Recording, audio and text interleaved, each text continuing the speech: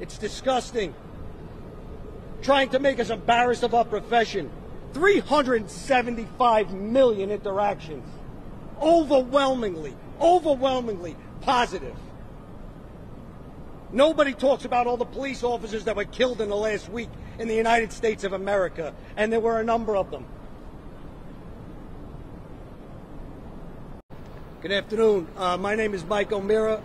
I'm the president of the New York State Association of PBAs, and I just want to talk to you, the press, and I want to talk to the police officers. 375 million interactions with the public every year.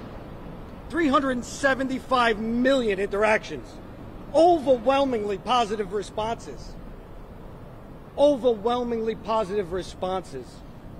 But I read in the papers all week, we all read in the papers, that in the black community, mothers are worried about their children getting home from school without being killed by a cop.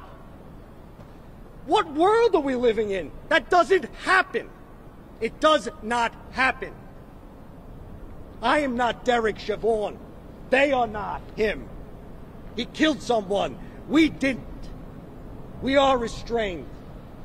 And you know what? I'm saying this to all the cops here.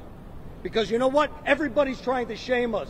The legislators, the press, everybody's trying to shame us into being embarrassed about our profession. Well, you know what? This isn't stained by someone in Minneapolis. It's still got a shine on it.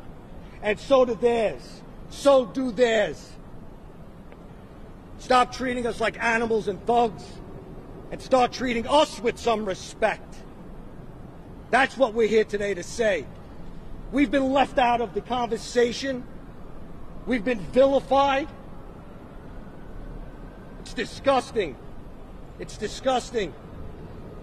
Trying to make us embarrassed of our profession. 375 million interactions. Overwhelmingly positive.